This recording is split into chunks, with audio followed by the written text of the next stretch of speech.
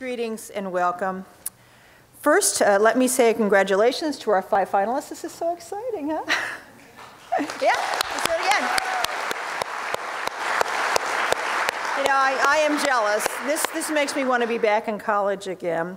You know, I once dreamed of becoming a novelist, and I did write a New York Times bestseller, but I'm afraid it was a nonfiction book about banking of all things. But because of that, because of those early aspirations to be a creative writer, the Sophie Kerr Prize really strikes a very tender chord with me. What a wonderful gift it is to have the financial freedom to pursue your writing career, and we all know pursuing a career in writing can be financially challenging starting off. So I really have great admiration for Sophie Kerr herself. She was a strong, independent woman, well ahead of her time, who lived life on her own terms and wanted to be remembered not only as a successful writer, which she clearly was, as well as editor, but as a patron of the arts. This year we mark 50 years of Sophie, and tonight we pay homage to her legacy by inviting these fine young writers, our Sophie Kerr Prize finalists, to share their work. When she died in 1965, Sophie Kerr named Washington College a beneficiary of her estate. Lucky us. As she set out in her will, half of the annual disbursement of the fund goes to this incredible prize, and the other half brings noted writers to campus, provides scholarships, pays for books, and supports an array of literary activities for which Washington College is so well known. Thanks to Sophie Kerr's visionary gift, Washington College students enjoy a vibrant intellectual culture where the literary arts thrive and where our English department faculty have the privilege of working with some of this amazing young talent. Please help me give a warm welcome to one of those faculty members, Kate Moncrief, who chairs the English department and the Sophie Kerr Committee. Kate? Thank you.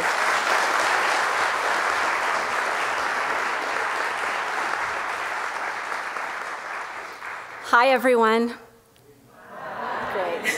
Take a little tension off up here. It's so nice to see everyone here. I'm really delighted that everybody could join us to honor Sophie Kerr's legacy and to support and cheer on our prize finalists on this important anniversary. As President Baer just told you, this is the 50th time we will award the Sophie Kerr Prize, right?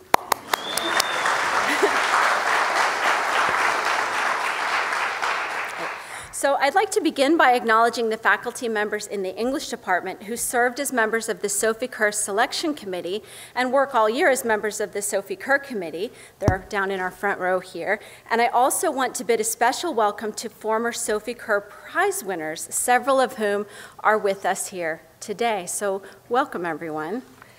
The reason we're here, we have on stage 5 incredibly talented young writers.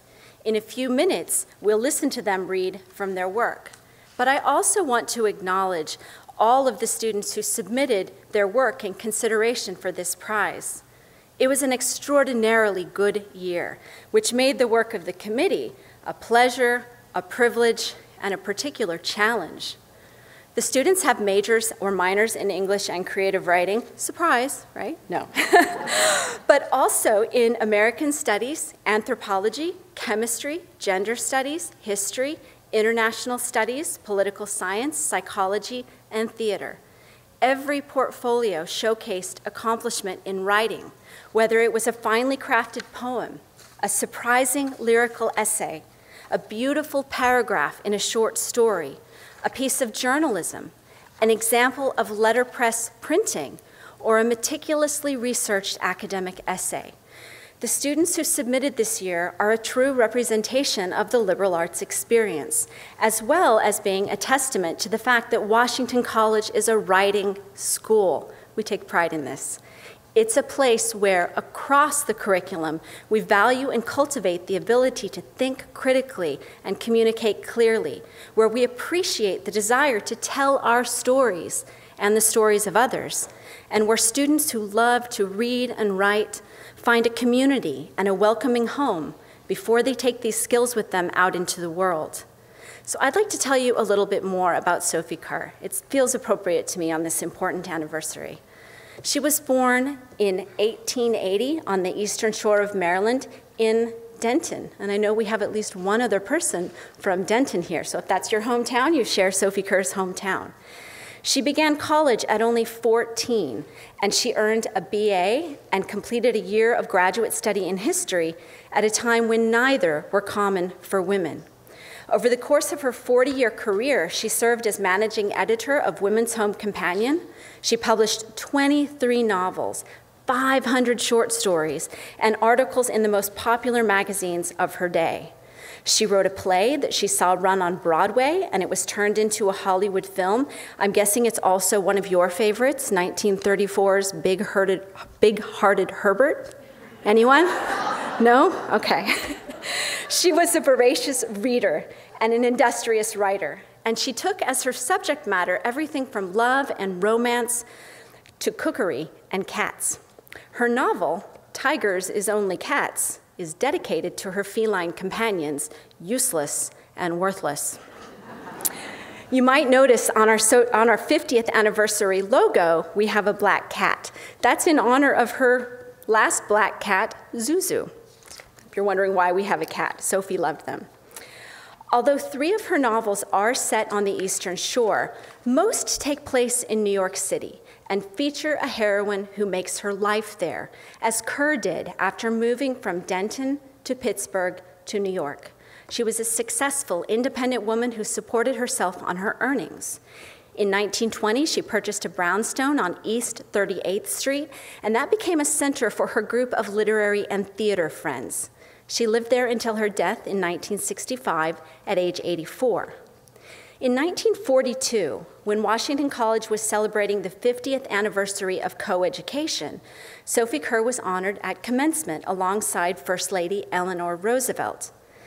She remained friends with Washington College First Lady Helen Gibson, with whom she shared an appreciation for literature, arts, food, travel, and a deep fondness for the natural world. By 1964, Kerr had published the last of her novels, a collection of Eastern Shore stories titled Sound of Petticoats. That year, she invited Helen Gibson and her daughter Jill to her home in New York. We don't know what they discussed on that visit, but after her death the next year, the college received, as President Baer noted, over $500,000.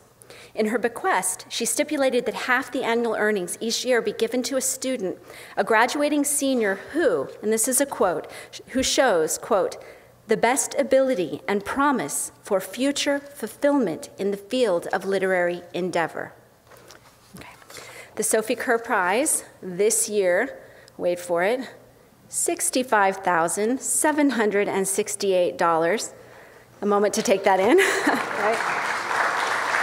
It's a lot. This prize is the largest undergraduate literary prize in the world. Now, by way of comparison, this is larger than the National Book Award, the Pulitzer Prize, and the PEN/Faulkner combined. Yeah, right. Including tonight's prize award, in the last 50 years, we will have awarded nearly $2 million. So Kerr, that's the splashy part, right? That's why we're here. That's the prize. But Kerr also specified that her money be spent on scholarships for young writers, on library books, on visits by writers and scholars. As a result, hundreds of well-known writers, including, and we could be here all night if I read the whole list, but I'm just going to give you a sample, including Gwendolyn Brooks, Billy Collins, Junot Diaz, Neil Gaiman, Lauren Groff, Ted Kooser, Lee Young Lee, Colin McCann, Azar Nafisi, Maggie Nelson, Joyce Carol Oates, Claudia Rankin, Jane Smiley, Natasha Trethewey, Colson Whitehead, Jacqueline Woodson, and more. These writers have come to campus to read from their work, to teach, to lecture, to conduct workshops. So I think we can agree that Kerr's generosity and her vision have been transformative. Her decision to dedicate her fortune to nurturing and encouraging young writers has made Washington College a nationally known literary haven, and it's what brings us all, writers, creative writers and readers, scholars and students of literature, lovers of language and the written word, here today. So now I'm going to turn over the podium to my colleague, Dr. James Allen Hall, Director of the Literary House, for one more introduction. We're getting there. Thank you, everyone.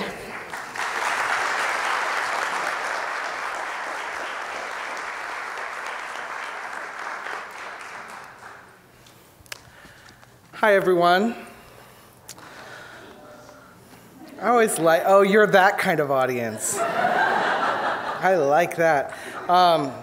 So listen, before I do my duties, I just want to say to you five that I got here 4 years ago. I've watched you, this is the first class that I've watched grow from freshmen to seniors. I'm so proud of the work that you've done, and you should be very proud. And to your family, too.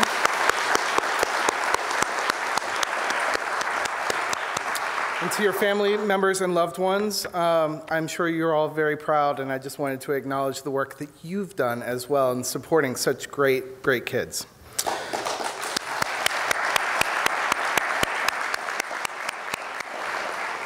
Okay, so 2 more things I've got to do. First, to tell you all to please silence your cell phones. And secondly, I have the fabulous honor of introducing the poet and writer Elizabeth Spires. The purpose of a poem, A.R. Ammons writes, is to go past telling, to be recognized by burning. The purpose of a poet, then, is to imagine what can't be told and to risk trial by fire. And that is exactly what Elizabeth Spires does in her work, which uses description in order to springboard into hard questions that are so earned they have the heft of answer as well.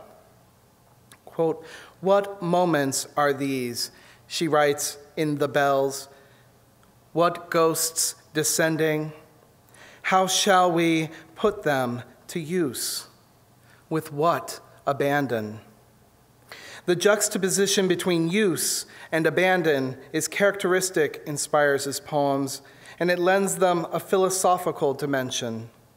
The ghosts do not merely descend to teach us abandon. At the end of another poem in that same collection, Spires writes, "Let the dead learn from us." Indeed, in her work, the separation between the spiritual and the material realm is porous. There is an ethereal transaction. You know you're reading a poem. To stand in the light of the afterlife, to go past telling, as Ammons says, is no easy feat. And yet, for Spires, it is the source of incredible beauty and incredible fear, too. In Spires' lyric hands, the ineffable and fleeting is transformed for eternity.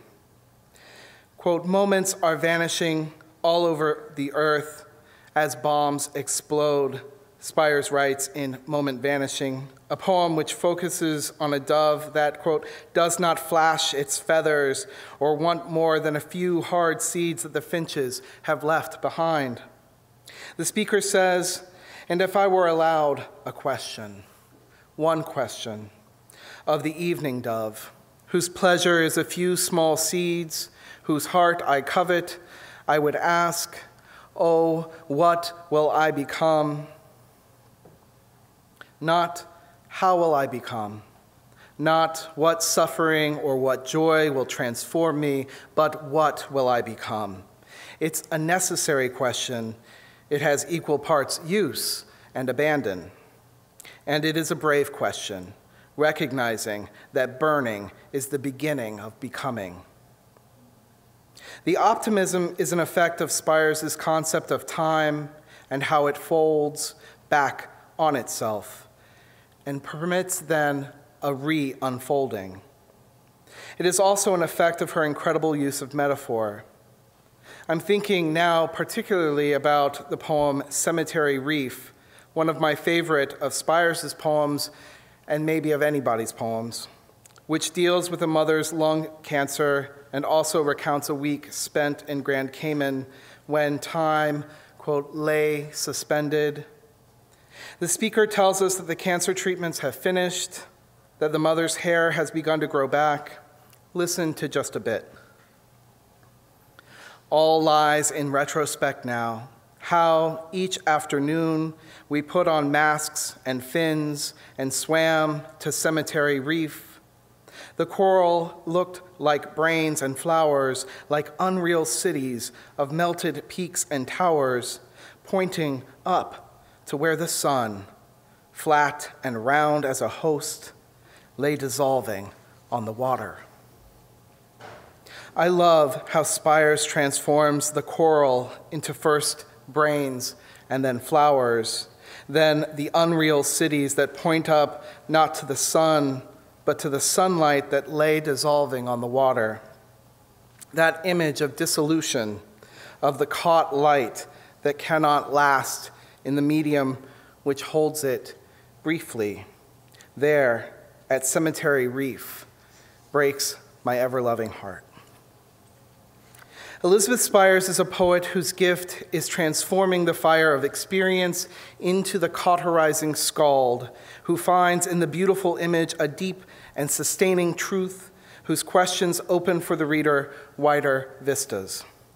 This is a mind that interrogates reality using the poet's tools, sonic fabrication, burnished imagery, to remake the ways we inhabit a transitory, imperfect, and yes, miraculous world. Elizabeth Spires has written 6 collections of poetry. A 7th, entitled A Memory of the Future, is forthcoming from Norton next year. She has earned prestigious honors such as a Guggenheim Fellowship, a Whiting Award, the Amy Lowell Traveling Poetry Scholarship, 2 fellowships from the National Endowment for the Arts, and the Witter Binner Prize for Poetry from the American Academy of Arts and Letters. Her poems have appeared widely, including in The New Yorker, The Atlantic, American Poetry Review, and elsewhere. The author, as well of 3 books for children, she is a professor of English at Goucher College in Baltimore, where she co-directs the Kratz Center for Creative Writing. Me, you, I, thou, all categories have begun to disappear, Spires writes. The dissolving of categories is one way of saying poetically what Ammons is after in his essay, that, quote, poetry leads us to the unstructured sources of our beings and returns us to our rational, structured selves refreshed. This is what Elizabeth Spires accomplishes. The journey of the poem, the transfixing of time, the parsing of feeling into thinking and vice versa, so that when the poem, I could just as easily say the miracle, has concluded, we meet ourselves anew, transformed. Please join me in welcoming Elizabeth Spires back to Washington College.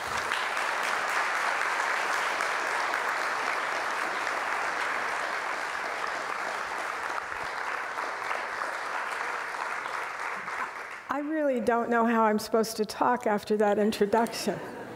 That was just, can you engrave that on my tombstone? Okay. I'd like to start with a couple memories of Washington College, if you don't mind me being personal. It's wonderful to be here, and I feel kind of, sometimes you feel in your life like a circle's being completed, and to be here for the 50th anniversary of this ceremony. As the program says, my first teaching job was here at Washington College, and it was in 1981. And I had been hired as a leave replacement for the fiction writer Robert Day. I was at the beginning of my writing life. My first book of poems was going to be published later that year. And now I was going to have a chance to work with talented young writers that are just like the ones here, who were really at the beginning of their writing lives. I remember that Bob had a kind of open-door policy with the student writers. I discovered this after I rented his house next to the campus and moved in. I think the house has been demolished. There's a playing field there now. Night fell, and I suddenly noticed there were no curtains on any of the windows and no locks on the doors. And it seemed like some kind of metaphor. And then one night, a bottle of champagne was left on my doorstep with no note. And I thought, well, that's a vote of confidence. I still remember many of the students I taught that semester. There was a senior, a very earnest, talented senior, who loved John Ashbery's poetry more than anyone else's and begged me to invite him to come and give a reading. So I did. And we all agreed that the senior should have the honor of picking up Ashbery at the Wilmington train station. But when she got there, he seemed to have missed his train from New York. She looked and looked, but she could not find him anywhere. It turned out he was waiting in plain sight, but was about 30 years older and much more grizzled than the really cute, sexy photograph he had been using on various book jackets. And this senior came back kind of shaken and crestfallen. And I remember as my semester was coming to an end, the courtly, gracious Bennett Lamond, he was a member of the English department then, and he died this past summer. He gave me a birthday lunch on a beautiful day in late May. It was a lot like today, but not so hot. It began at noon. It continued into late afternoon. It was like some sort of slow motion scene in a French movie. Bennett lived in a large, comfortable house in the country, and none of us wanted to leave. As evening fell, Bennett brought out more food. It was the lunch leftovers, and made this impromptu dinner. And finally, at around 9, he came out of the kitchen and told us, and it seemed with true sadness, that the cupboard was bare. There was no more food left. We'd eaten it all. And we all went home. But for me, that 9-hour lunch, it embodies something about just the generous, welcoming spirit of Washington College. And it also makes me wish we could just all slip out of time and our rigid schedules more often than we do, because we're always having to madly rush on to the next thing. But I'm here, I think, to offer some encouraging words about writing. Why do we write? Because we love words and language, because we believe we have something to say, because we want to acknowledge the voice inside ourselves, because when we write, at least it's true for me, we get to make it, to have it exactly the way we want it, without compromises or committee meetings. Your writing will always be yours alone, and that is a precious thing. An occasion like this calls maybe for some advice. As A.R. Ammons might say, one of my favorite poets, I cannot tell you or anyone exactly what a poem is or how to write one. As a Chinese sage might say, there are 10,000 ways. So instead, here are half a dozen practical thoughts to take with you. I wanted to keep this short. I had like 12. You know, I pared it down to a half a dozen. First off, as you're packing to leave, keep those comments that your teachers wrote on your poems, plays, papers, short stories, and novels in progress. They were written out of love, not duty. How do I know this? How do I know your teachers loved you? Because if your professors were like mine, they told you the truth even when you didn't want to hear it. Here's a part of a professor's comment about a really bad love poem that I wrote when I was a senior in college. And I found it in many of the boxes in our basement. It's an archaeological mission going through them. This is only half of the comment about my bad love poem. This shows your usual wit and skill. I liked it for that. Liked it in a positive but perfunctory manner when I first saw it. Rereading it doesn't turn it into a great poem for me. I do not feel your imagination is honestly behind it. It's what critics rather misleadingly call dishonest. The dramatic situation is fudged. The rat hole of surrealism is run to. The tales of many poets slip quick as a wink into those rat holes. But the dust of time is simply going to stop those rat holes up. And the last line, oh, it's so clever. It really is witty, but it may do the poem no good. What isn't made real can't be used. There's an impulse to say these things don't matter, but I think nothing matters more. So my feeling would be that this poem is partway to someplace and needs more work, which is something pretty good, since most poems, not by you, are nowhere to no place. That was kind, that not by you part. For me, that's a comment written out of love, not obligation, and I will never throw it away. It's better than any photo album. Someone really cared about my novice efforts, and that is a precious thing. After you've left Chestertown, my second piece of advice is find a reader. It may be a writing friend from your college years here, a teacher, someone you know who doesn't write, or maybe a family member. This isn't about asking for more feedback about how to fix things. You're now on your own, and you need to make these writerly decisions for yourself. But you just need to know there is someone out there, one person, who believes in what you're doing. I had the same reader for 40 years. I think I sent him every poem I ever wrote and finished. And that reader is the person who wrote the comment I just read. Develop good writing habits. Try to write every day at the same time. But if your habits fail you when you feel blocked or blank, go for a walk.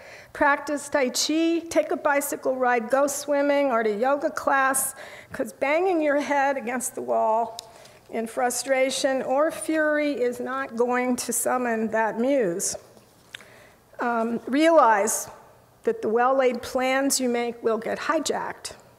Straight out of college, I went to a high-powered writing program in the Midwest, planning to write a first book of poems in 2 years. But I dropped out after 2 semesters with no cash in my bank account and no job prospects. So my 2-year plan stretched into 5 years and then 6. With a couple detours along the way, I worked at a textbook publisher. But have faith that the disappointing directions your life takes you in may also open doors and lead you somewhere vital and unexpected. The poet Elizabeth Bishop, who's another really favorite poet, she once described writing poetry as the happy accident. And that's certainly true for fiction as well. It's often the unplanned detour that leads to the wonderful poem or story. And connected to that, trust your radar. Follow the pull toward a street you've never walked down, a city or country you feel mysteriously and irresistibly drawn to. Find a way to do the thing you've always wanted to do, to walk the Appalachian Trail, to kayak around Nova Scotia.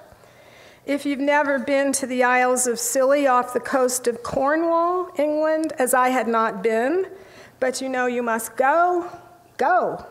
Your subject may be waiting for you there. I believe we know sometimes, we apprehend something that's waiting for us in our future. You know, if you can just see a little photo of something and know you need to like follow, you know, get there. Know that success and failure are relative, and that writers experience defeat and rejection their entire lives. Rilke said, the purpose of life is to be defeated by greater and greater things. And Samuel Beckett wrote, I put this on my office door, what he wrote. Ever tried, ever failed, no matter. Try again, fail better. Both are talking not just about failure, but about resiliency. The size of the rejection slip matters. I am still getting rejected. This is a rejection slip I really did get from a magazine last week. This is a really small rejection slip. Take heart when you get a rejection slip with an editor's little note at the bottom that just says, try us again. That's all, not even his name or her name, because he or she really means it. Oftentimes in literary life, there's only one named winner, so take heart in being a finalist or runner-up. Your moment may be waiting a little further down the road. That's probably enough advice to pack in your suitcase, but one more thing. It was said at the beginning of this, turn off your phones. The internet and the social media are some of the worst distractions ever invented. I came across a phrase in the New York Times recently, and it stuck with me. And it described the irresistible lure of the internet and social media as, this was in the Times, the always available elsewhere. It is almost impossible to immerse yourself in the present moment, which you have to do when you write, when the always available elsewhere is beckoning. It is just so much easier to give in to the temptation to check for a text message or Facebook a friend. I can't even believe I'm using Facebook as a verb, but I think you're allowed to. It's so much easier than to write a poem or a story. But this is the upside, there is another always available elsewhere. It is the elsewhere that lies within us, the deep, mysterious reservoir we draw on when we write. Rilke wrote a poem about that place and that process, and here is the poem. It's very short, and it's called The Walk. My eyes already touch the sunny hill, going far ahead of the road I have begun. So we are grasped by what we cannot grasp. It has its inner light, even from a distance, and changes us, even if we do not reach it, into something else which, hardly sensing it, we already are.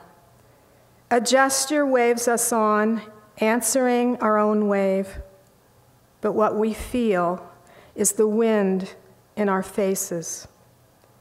When you wholeheartedly let yourself be grasped by what you cannot grasp, then you will know you are a real writer. Thank you.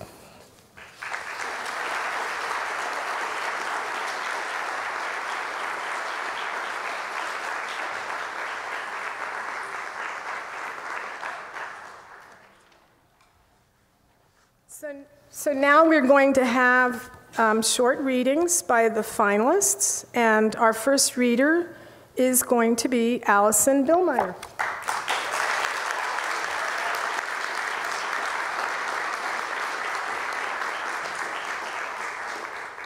Hello, I'm Allison. Tonight I will be reading from my portfolio introduction as well as 2 poems about running. I can determine the day of the week just by looking at my hands. If they are marked with red ink, it is Monday, but if they are smudged with black, it is either Tuesday or Wednesday. If my fingertips are coated in lead dust from setting type, it is Thursday, and if they hover over the keys of one of the literary house computers, it is Friday. By the end of the weekend, my hands become a clean slate, and my method of timekeeping starts again. When I write about running or my travels, I'm conscious of the movement that is or is not happening in the moment. I wonder how this affects the speaker physically and mentally, the motivation behind their decision to either stand still or continue onward, and the implications of these choices that stick with them like an ink stain. In my running poems, the continuous demand on the runner's body has worn out her shoes, her motivation, and it's time to take a break. If movement is to continue, rest must be taken, and recovery is found in barrels. But when the runner remains stagnant for too long, choosing to lie with flowers, the body and the mind lose focus and drive. After such a long break, it can be difficult to find purpose, and this creates a sense of displacement. The runner finds, however, it is not enough to simply move the body, but the mind must engage in conversation as well. For how can progress take place if she remains silent? Tan line. She limps off the field wishing her school was not next to a farm. The runner has no more glycogen left to give. She wears sweat armor, having learned to bear the burning and lactic acid buildup better than those still racing on the stink field. Her tag number hangs from a single safety pin that snags on the clasp of the first aid box. She begins to remove her shoes, her socks, Her toenails are gone or blackened. Bent over, the elastic of her shorts marks completed miles across her hip bones. Her watch beeps. Beneath the time, her tan line reminds her that dedication only lasts a season. And this last poem is titled Ice Baths. We lounge on the loading dock behind the school after a workout until it is our turn to bathe. Putting our arms around the ledge of a blue plastic barrel, we lean forward over ice water, then hover, knees to chest, as if we are hesitant heiresses suspended above cold diamonds until our hands can't stand the ragged indents the plastic molds into our palms. With time, we've realized it is best to go in all at once, to let the needle numbing of the all-over ice pack wrap our legs whole and settle so each partner can clamber in and raise the water over our waists. For 15 minutes, distractions are found in throwing those ice cubes into each other's barrels while our benefactors are occupied with the hose. Caught in the weaved ledges of braids, the crevice of an arm, the space within bras, get rid of this surplus, these chips that leave cool traces, until we heft ourselves out. Rivulets running down red skin, we need our shorts, pick up our shoes with socks tucked inside, and walk bow-legged to our cars while coach overturns the barrels, spilling the unwanted wealth onto the pavement, the grass. Thank you.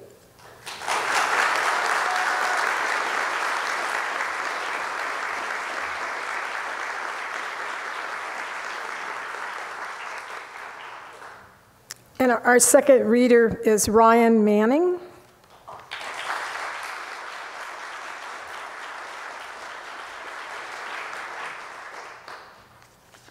Good evening, everybody. I'm really honored to be up here with my amazing peers. I'm going to read 4 short poems for you tonight, and I just want to dedicate my time on this stage and this reading to my late father, Jeffrey Manning, without whom I would never have come to this place or written this work. The first poem is called The Virginia House. 3 years at the Pentagon, he said, but my mother shook her head. For me, it was 3 years of a big brick, skin-knee fireplace in a melted carpet living room, watching fireplace baseball sparks pop fly into the flimsy metal grate. 3 years of saltpeter linoleum, high counter kitchen, faux wood cabinets, a backyard that seemed like the wilderness. Ours was a high-on-the-hill house, hardy Japanese maple hanging out front. We had a bathroom, Art Deco, tile lime green and black, decorated by my brother with tiny drops of blood. The stairway had carpet soaked with Coke, but it smelled stronger, and the dogs ate the ice cubes from the shallow glass. Behind it, the deep cherry dinner table my father never ate at. 3 years of citrus-quilted, top bunk ceilings you could stare at for eternity, a kind of stucco.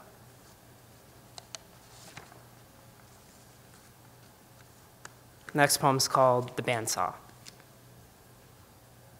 Yellow sawdust trails from the table, too tall for the boy who watches his father's fingers flicker on the flywheel, guiding the thin screech up and up into the ringing in the air of an empty room.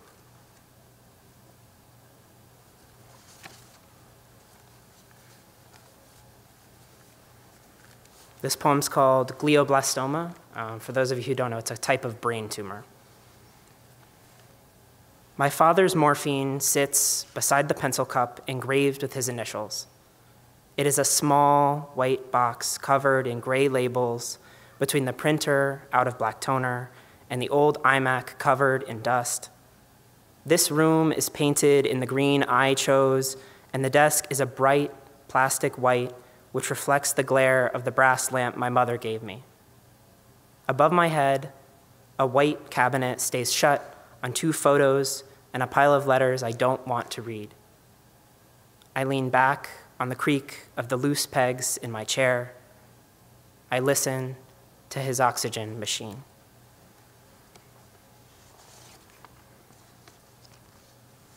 The last poem I have for you tonight is called Funeral Reception. My mother lingers at the door, caught between handshakes and embraces by the last few to leave. The waiters clean tables around us while my brother shifts in his seat. Our aunt, the staunchest of the family, remains, feeding us slurred stories of Africa and weddings. As my mother drifts into the room, her sister orders another bottle of wine, and for the first time in decades, they sit side by side and drink their way to the kind of conversation that makes more sense. My mother throws up in the car on the way home. My brother is 17 and says nothing. I help her up the stairs. She asks to sleep in the guest room. Thank you.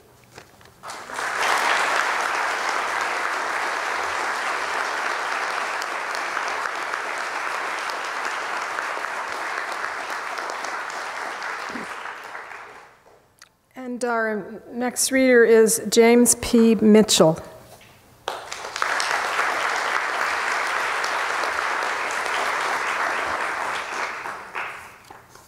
Good evening. It is an honor to be here tonight. My writing illustrates narrative nonfiction fused with political science and is concerned for social inequality and inclusivity. I will read tonight from my portfolio's introduction.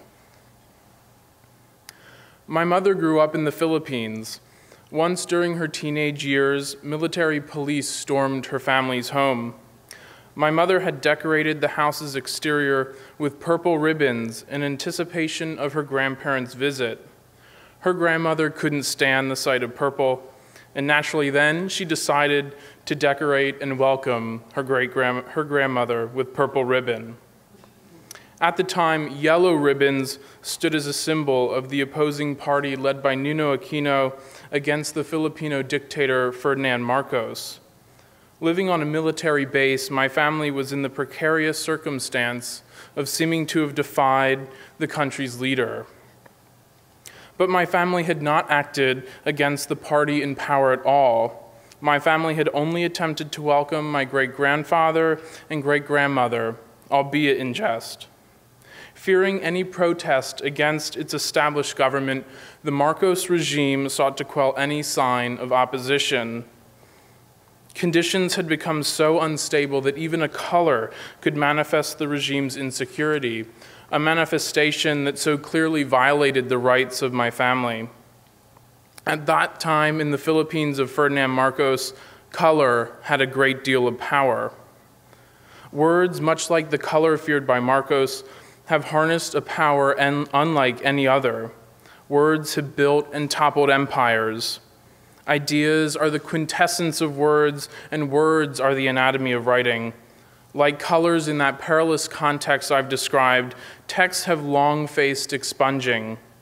In spite of tyranny's efforts, such texts and the ideas they convey have survived, and democracy has flourished. Despite their shortcomings, democracies acknowledge the rights of their constituencies, or at least strive to. Today, the United States is home to an ever-changing and diversifying populace. The American people cannot be defined by any particular litmus. Instead, diversity defines the American experience.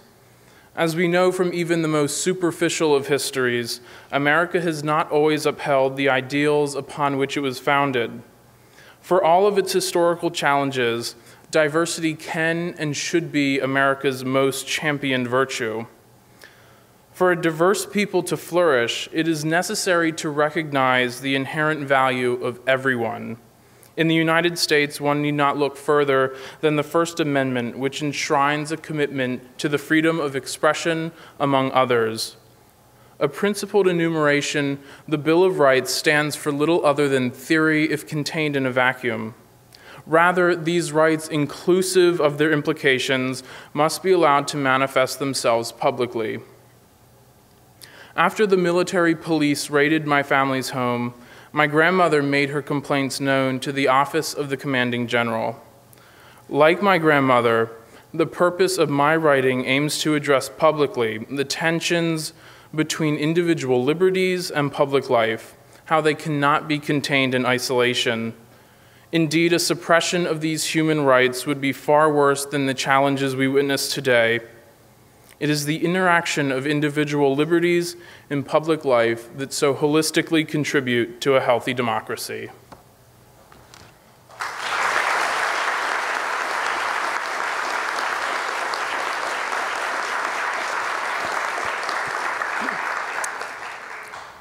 And our next reader is Catalina Ryder.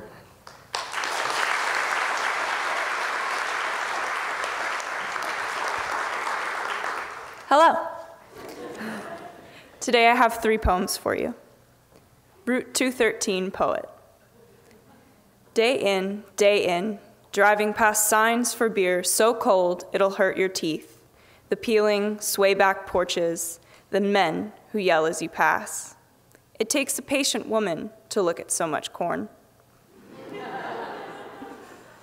Hemmed in by the rust undersides of magnolia leaves, you are hunting for a pleasure that does not promise soreness, cruising past each field with spooned-out hope that the husks will flare rose gold for you and the crop duster will dip low over your car, so you can finally write truth and beauty in one line. I included both journalism and poetry in my portfolio, so the next 2 poems that I'll read I think exist in a space between objectivity and truth. And they each begin with a newspaper headline. Florida man shoots haunted cash register during graveyard shift at ExxonMobil. I knew this carpenter who thought he was possessed. He made furniture so beautiful, he thought it must be the work of Satan.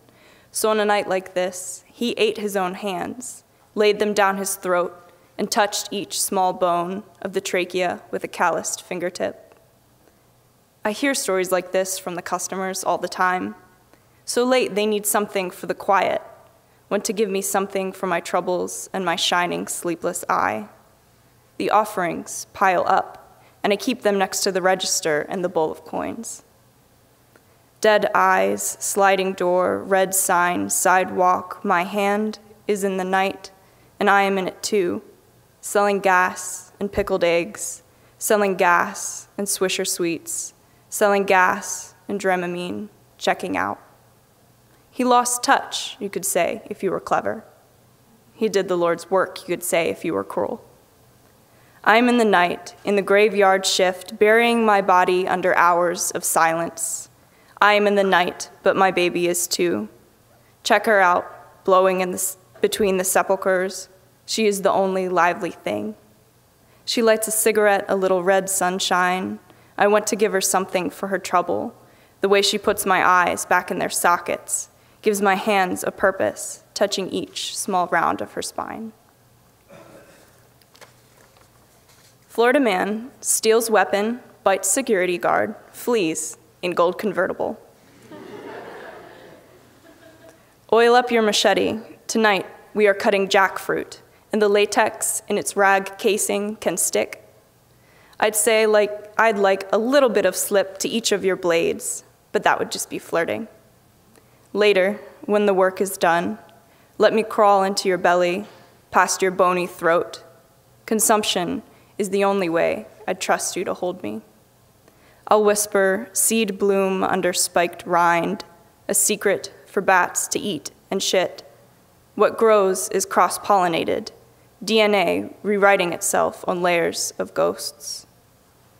Maybe you're right about the car, or maybe the humidity wavered in the air and turned it gold.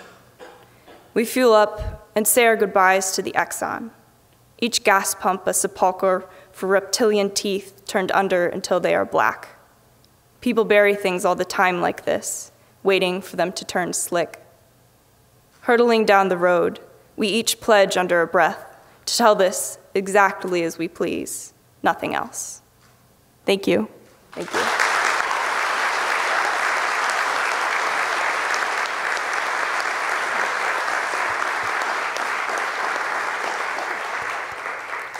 And the last reader is Lillian Starr.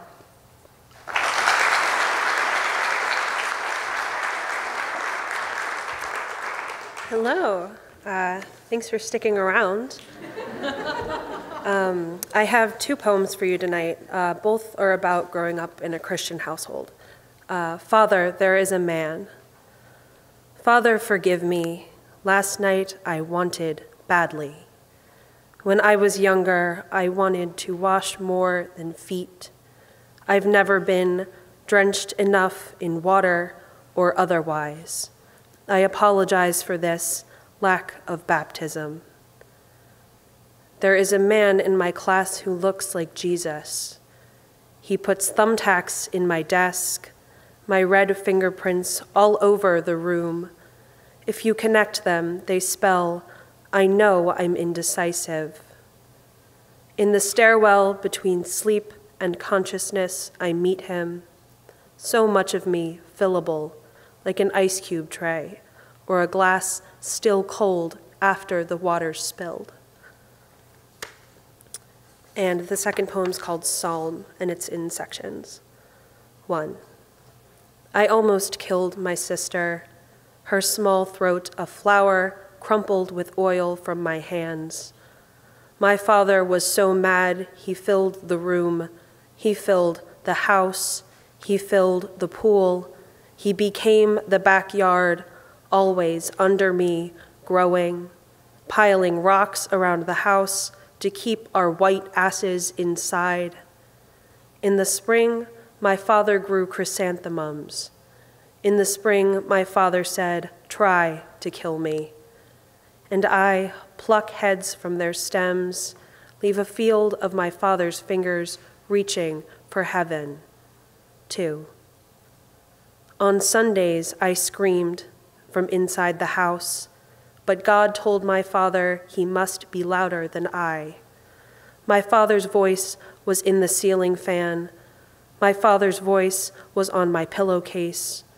My father started praying through a megaphone at breakfast, said that I must have faith as he does. I asked him if he would eat his grapefruit. 3. When I was young, I refused to bathe for weeks. My father grew again, didn't want me dirtying his house. I told him Noah didn't swim either. 4. I love my father as Jesus loved his father. He makes me a crown of flowers, but the glue tears at my hair. I feed it to horses and they die. I bury them in the yard, so many bodies in my father. 5. When I leave home, my father writes me a letter, which tells me to be anything but pregnant. It is still in my periphery, pinned above my desk like a cross. I will carry it.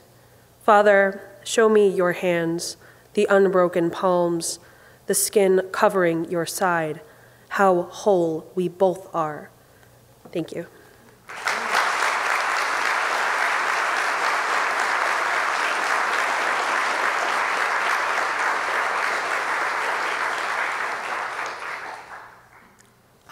Would President Bear please come up to be part of this very important announcement?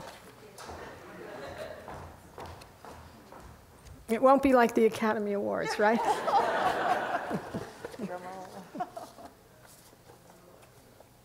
Catalina Ryder is the winner of the Sophie Kerr Prize.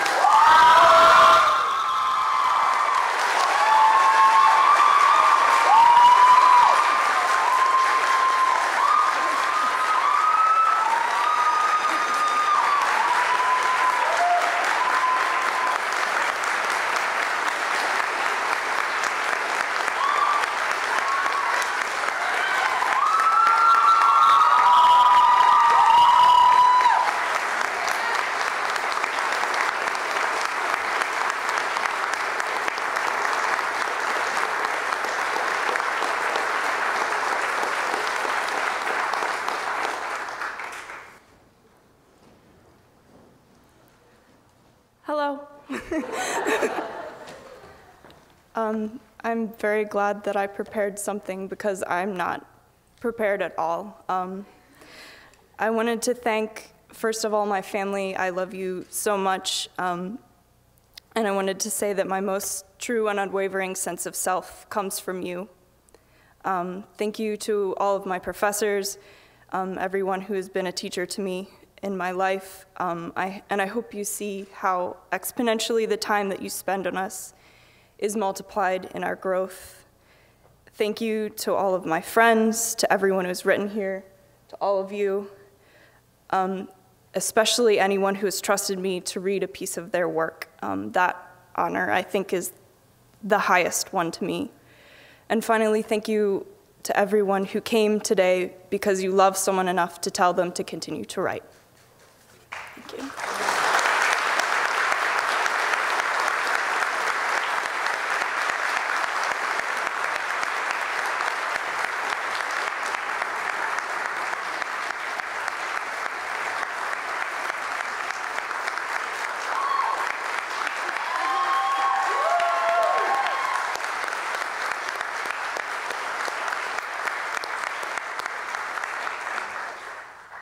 We just gave a big round of applause, but I want to take one more moment to acknowledge all 5 of these incredible students.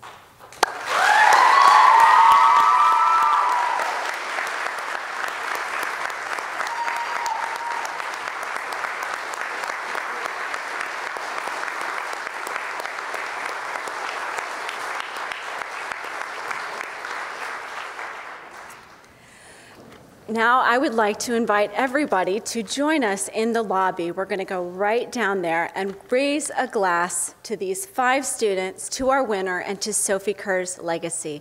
Thank you for joining us tonight.